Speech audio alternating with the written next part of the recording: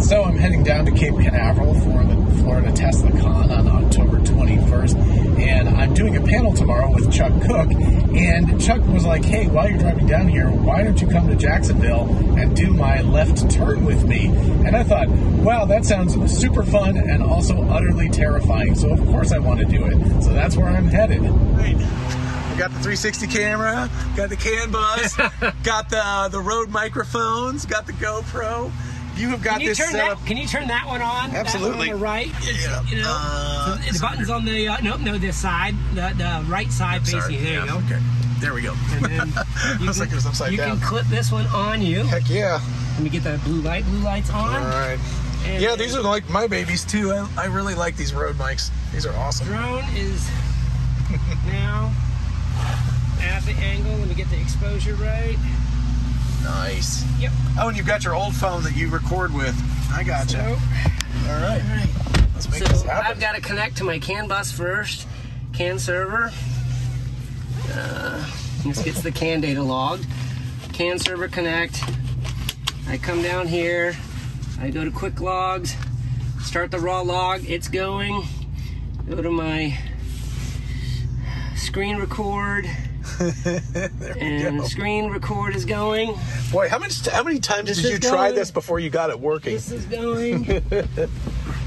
Yeah, that's always the hard part, is checking to make sure they're actually operational. Now, why is your Tesla blue? I work for JetBlue. Oh, can you custom it? Yeah, it's a customized feature. They added that. Okay, colorizer. That's cool. Red. Is that starting? It's counting us. 20 seconds in so far. Okay, so we are going to do target. Oh, you've even got that all worked out. So it's the destination that goes to the left. All right. And on Roosevelt Boulevard, and then we will sync up, and then I will get my clap and my horn. Everything ready? There we go. Well, I was like, you've got this whole thing worked out. Yeah. Okay, and then I'm going to start my intro after the clap. Hey YouTube, guess what? We got a special thing for you. So John Gibbs, Dr. Know-It-All, and I are heading down to Port Canaveral here in a few minutes. And I said, hey, on your way from Athens, you want to drive through Jacksonville and let's do this turn together, because we both talked about it, and he hasn't seen it yet, you know, and while it's still in the release notes, it might not be in the release notes for much longer. That's true. We figured we'd get a video about it. So we're just going to knock out a couple turns and see how it goes. Just for everybody's information, we are still on the 69.2.3. There is a rumor that 69.2.4 is out of deployees right now. We're all waiting on the new kind of on fire release 69.3, but that is not where we are today. We have got our turn programmed in here. I think we got every camera in the world. I got 6 streams recording right now. And including a CAN bus with the... CAN bus is recording. And we're going to have some traffic to start. There we go. Is great. All right. We're going to engage here. This really is right in front of you. So I have to say, I was driving here, and once we got, within a mile or so, and I was on this road, I was like, I recognize the road, and I'm terrified. So I was already scared before we even started this, because I was like, this does not look like something I would try on my own. But here we go. See. Oh man, that is nasty looking over there. There's the median. There's the median. Let's see. Okay, we got the creep limit. Here's our stop. Okay. Creep median starting to show up. There's our creep wall, and here's the obstruction, and here's the traffic. Okay, it's going to be an easy one here. Big old but we got traffic from the right, so it needs to go to the median, and here it should go. It's going to go to the median. This guy's hauling ass though. Tiny. And it's going to roll. And then right there. Round one. Round one to the Tesla. I did it. Wow, that wasn't too bad. I mean, but still, it was a little less aggressive than I would have hoped. Yeah. You kind of want to, once you start, you got to commit. So you do. But that was great. That was great. Round one. Excellent. Now we just circle back. And that's where I clip my videos, and then I come back around. We can talk on yours if you want. That's fine. I do a JOWUA here, and I always kind of check, make sure everything's still recording, because how many times have you started recording and realized it wasn't working? The worst thing is this phone, because if somebody makes a phone call or something, it'll sometimes turn off the recording, and it's sitting back where this is, so I can't see the light. And I keep wondering, I need one of those little mirror things that you can put, what is it? not like a dentist mirror, but so you could like look behind and like look in the mirror and see if the red light's on. So I can see my camera when I kind of. So you can see the light on it. I can see the light with the way I've done this triple on here. It works pretty good. That's a good idea. So we've got a good traffic. This is kind of where I look in the rearview mirror now and I kind of see what's behind me. Right. Because I very quickly, what I do is I hit cancel.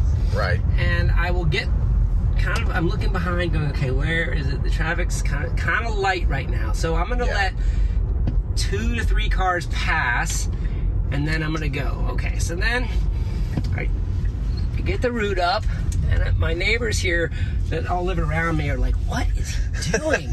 He's got cameras everywhere. Right. And when the New York Times came out and filmed, we filmed right here in this corner. There were cameramen and everybody. Well, plus, of course, Tesla's, unmarked black cars that are out here, apparently. Yep, doing the same thing. They don't have cameras on them, so they're trying to be incognito. Right. All right, we've got our route set back up. But still, they've got to have figured out at this point, they've got to be like, what is going on? I've talked to most of my neighbors, so they were kind of aware. Right. And here we go. Round 2. All righty. The stop line is very consistent. I always like to make sure the median's working. Right. Oh, and it sees that. Okay. And just so you know, that 4th tree is 80 meters. Okay. So you've actually got wide open here. But look at the traffic from the right on this way. Okay. That did not look good. So this looks terrible. Okay, now it needs to get its butt out of the median. My. And there it is. It's perfectly placed in the median.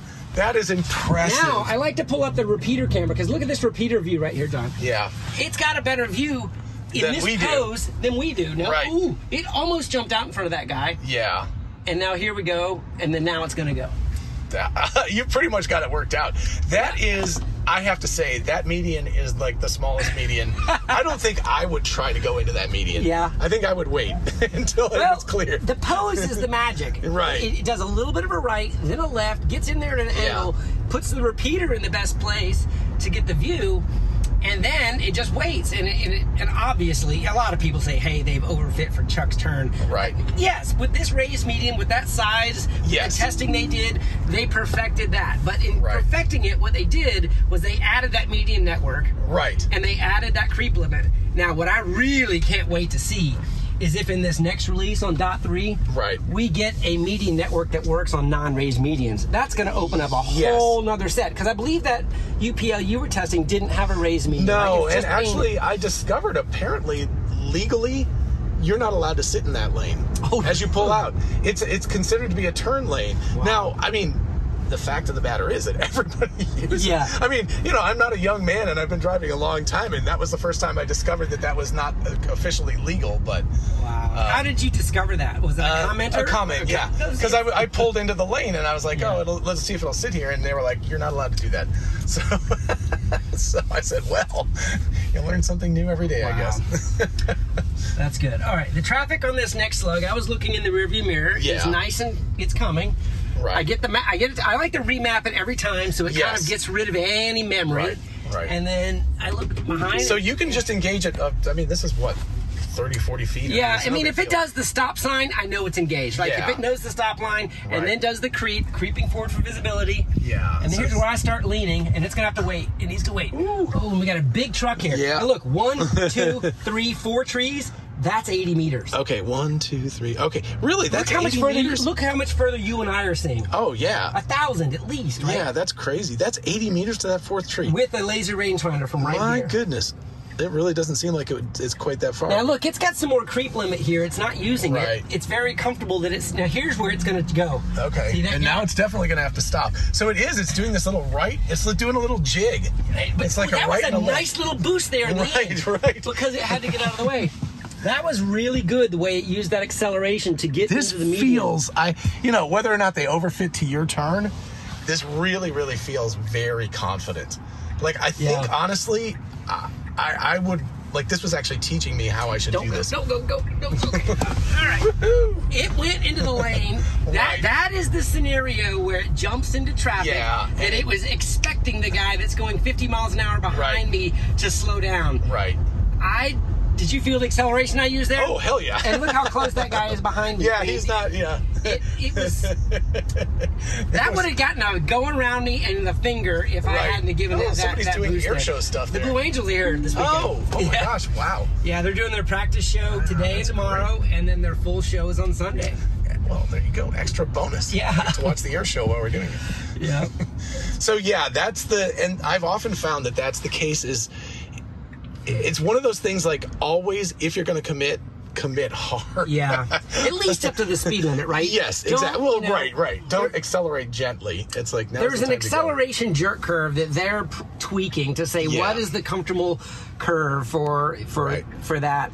But I also think that the visibility or the range it can see in high-speed traffic, both for that merge and coming from the side, is a limiting factor still. It's making decisions to go, and then it's seeing something, and it really isn't using what I would call an oh shit acceleration, like I shouldn't have done that. Right. What it does is it either second guesses itself and stops, which is really bad. Or it just meanders out there and sort of expects the other car to yield, which is dangerous on the crossbeam traffic.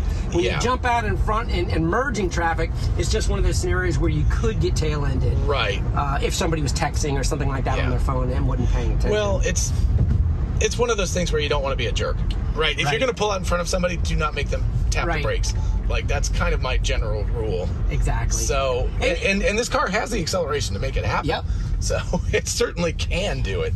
But it would probably violate the comfort curve they're trying to use. Right. And that's where we get into, I have said this a few times on Twitter, I wish it had an escape maneuver mode. Like, I shouldn't have gone, but I know I can solve this with this acceleration. And on the highway, that same escape maneuver, I think, needs to be able to break a speed limit and or the set speed in order to get out of a bad situation. That's the only times I've ever gotten dings with full self-driving beta was when the speed limit was set to 80, and I'd get caught between two trucks or vehicles, and we're going, this should be wide open. Now, this should be super easy. But look how it's still getting to the it's got a nice, that's great. Let's see what acceleration it uses on that one. The same exact curve. Almost not enough. Look, here we're 30. Right, and you can see this guy starting to come up. Yeah. So, and it is one of those things where when Ashok, and I keep mispronouncing his name, so now I'm scared to even say it anymore. Dr. Elliswamy. Anyway, when he was talking about the occupancy networks, you can see that the volume is very heavily favored towards the front. Yeah. And so he told me it was 120 meters total, and so it's pretty obviously 20 meters behind and 100 meters in front, or something along those lines. This obviously is the best narrow field forward view camera, stated at 250 meters. Right. So it has the most range there. Right. But it's the occupancy network that's going to be the kind of determining factor. And if it's only looking back 20 or 30 meters, that's not adequate when people are going. Not when that camera is making that decision. Now, granted, the repeater camera also could be used there. Right. And I like that move too. There. That was a human move. That was a human move. That's one of those things. That's a Tesla move specifically. That's not something you're going to do in your Toyota Corolla. But speaking of which, that is a U-turn I just did. This car can't do that yet. Yes, that's true. It needs to figure out that. And when you do a U-turn, do you go in the far lane? Do you go in the near lane? How do you measure whether or not you're going to be able to make it without a three-point turn? Turning radius, all of that stuff has to be very accurate, because if you think you're going to make it and then you don't in this kind of traffic, you're in a world of hurt. You're in a world of hurt. Right. So you've got to have absolute confidence of your turning radius and the time it will take you to do it with oncoming traffic. So I don't know. Maybe the fact they haven't done U-turns is on purpose because it's hard. Yeah. And I don't know. It's going to require you're right. I mean, the biggest thing is it's going to require a significant distance estimation. Like, how much distance do I have to make this turn? And you remember how semis used to jump next to us because that was the only camera that was doing the looking? Yeah. Because there's no parallax to measure a beam distance. Exactly. So, I don't know. Maybe... It could do it in a moving sense. As you moved past it, it would be able to get a sense. But also, the one downside for Teslas is they have atrociously bad turning radii. Yeah. So they're not, like, I've often gotten myself in situations where I'm like, well, that's going to be a 3-point turn. Exactly. So. Okay, let's see what we got here. We're going to try, we're going to, let's creep out a little bit. Okay, it needs to wait. This is good. Oh, wow, a semi coming to me. It sees him, no problem. But I like to sometimes, when I know I'm waiting, look to see when they show up and kind of compare that to that fourth tree. I do think they show up before the fourth tree, but it's not much. It's not much, right? But see, but anyway, my understanding now, here's a gap I'm afraid it's going to go for. Okay. Oh, Lord. Oh, my God. Did you see him tap his brakes? Yeah, thank you for stopping. Yeah. So did you feel like it was going to go? Oh, yeah. Most people, when they look from these drone views, go, oh, you could have made it. And no. In my mind, it wasn't even close because there were so many cars. Right. And so I'm gonna. Yeah, we can rewind and try again. Yeah, because of the there's nobody behind me. We get this. Well, I think the camera view is one of those things where people really get a misunderstanding of. Yeah. That was one of those, like, you could have, if you jammed it on, gotten to the median. But I don't trust that it'll do that. Well, but also if somebody had pulled into the median, you have zero room for error. Okay, now here's the gap, and we're gonna have to wait in the median, maybe. Now watch this. I bet it waits on that guy in the far lane, whereas a human would use the closest lane. Right. So it's still waiting on everything to be clear before it jumps in. Yeah, interesting. Yeah. So it's not making a distinction. But it was one of those situations where if everything had been perfect and you knew this side was clear, yeah, you could have jumped it and gone. Yeah. But any error in that would lead to an accident immediately. Yeah. It's just like. Well, so I think I'm going to end on that one because I think we got to see the situation to where what I try to articulate is that camera range saw a gap. You and I were seeing much further and had already made the decision it can't go. Exactly. And I verbalized that I thought it was going to go for that. So you definitely know this particular. The speed and the range, the camera hadn't seen that slug of traffic behind that tiny little hole yet, and made the assumption that it was completely clear behind it. So that's where we get into this occupancy network discussion of, is it putting shadow cars? Now that wasn't an occlusion. We know they're putting shadow cars behind occlusions. That was a range thing. Yes, exactly. But this is where you're limited. If it's a 120 meter box that you're in and it can only see that far, then that's all you get. Because at this speed, and you'll cover that real fast. It's about 3.5 seconds of decision time. Right. So I think they can continue to work on it. I'm really excited. Maybe well, that 5.4. The biggest thing, my understanding is that there's going to be a variable resolution, infinite distance occupancy network, which means that what it'll do is be able to look infinitely far away. Well, I mean, to the sky, but it'll be able to look further and further away. So it will be able to make out cars that are further away. So whenever version that is that they roll it in, which I hope will be 69.3. Fingers crossed that will be the moment where it'll go like, oh, that's a bad idea to try to go right now because I see a bunch of other cars coming. Exactly. So, yeah. Well, but what'd you think? I think that was great, and it's terrifying. I mean, the first couple of times it wasn't that bad because it actually had a pretty good gap. But getting into that median was crazy. But it actually handled that really well. But the decision making about pulling out was the part that was disturbing. And again, that what you said, oh shit, where it's like if it's gonna go, it needs to go. It's like I've committed, I'm going.